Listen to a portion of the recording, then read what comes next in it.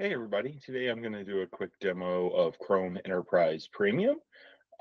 So today for the demo, we will be using Cameo to show two different devices here in the same browser.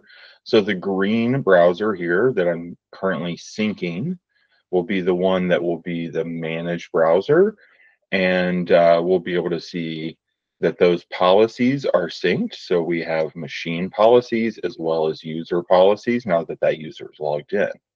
On the unmanaged device, I'll actually log in to show you that flow.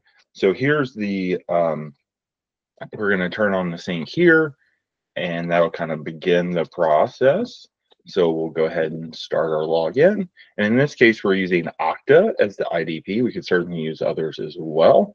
So we'll put in the username again after it flips to Okta, kind of acting like this is the first time this person has logged in on this personal device.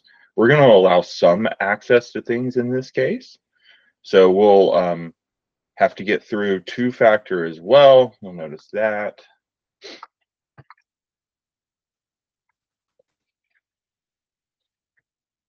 And so once we're through here, we will go ahead and turn on the sync. And so we'll notice that sync is on here. And so with sync on, that means that we will be getting policies as well, although we will only get user policies here because this is not a managed device. So now that we have both of those available, we can go back over here and try some things out. So in this case, I've got a local file here with some data on it. If I were to try to print that on this managed device, even though there's sensitive information in there, it would check that information here in Chrome, and I could say, so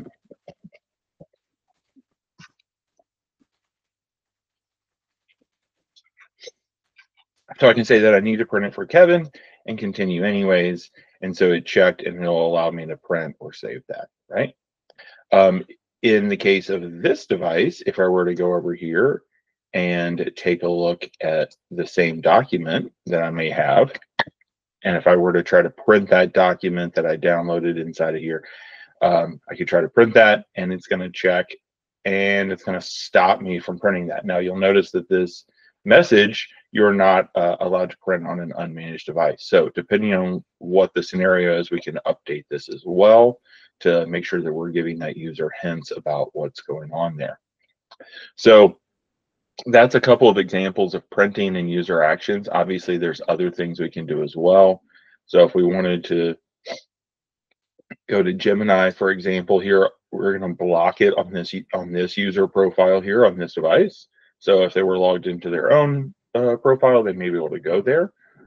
If we were here on the device that's signed in, it's automatically going to pass us through, and we'll be able to do things like that. However, if we were to take some information like this and try to paste it in there, it's actually going to say, hey, why are you pasting information into Gemini? You're going to have to justify that, right? So depending on what the scenario is, we can block different things as well, and kind of decide how we want to interact with those users. This would log, and obviously you would have alerts and information about this. So this allows the people to do their job, but they would know that it would be logged, for example. Okay. So let's try something else here. Let's quickly kind of go over here, and let's say we need to get to Salesforce. On the managed device, you'll notice that the device connector here is actually connecting us over, and we're automatically inside of Salesforce right away. No need for an extra password or anything like that. It just pulls us right in. So we're able to quickly do that and use that device trust. If I were to go over here and try to go to Salesforce here, you'll see that it's going to ask Okta, and we're going to find out that I'm not allowed to do that on this device based on permissions. So pretty quick to get that kind of information. We can actually see what's going on with those Chrome internal connectors as well right here. And so we're able to actually see that we're connecting back to Okta and getting that information. So there's plenty of ways to kind of track that down as well too. So that's a high level examples of kind of how these things work, we can certainly go into the actual admin console as well and take a look at some of these that we just triggered.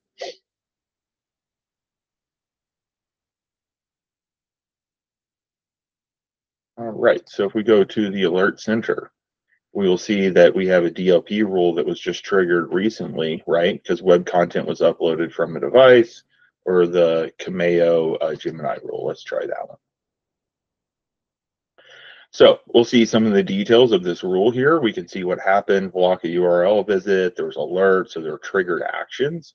And then we can see all the related alerts down here. We can investigate this alert as well, which is nice because what that does is it fills out the investigation tool for us with relevant information, and then we can expand that scope if we need to.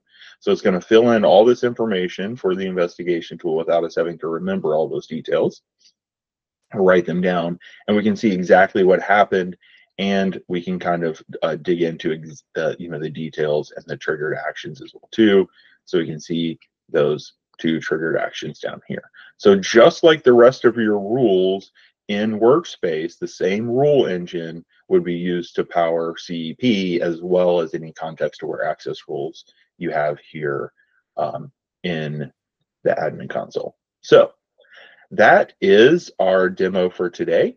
Really appreciate you guys taking a look. If you want to learn more about the Chrome browser and setting this up, there's a great section here in the admin console on the Chrome browser and Chrome OS management. Details about how to do that. You can also reach out to us, Chrome-Enterprise at 66degrees.com, or to me, Taylor, directly. Thanks, everybody.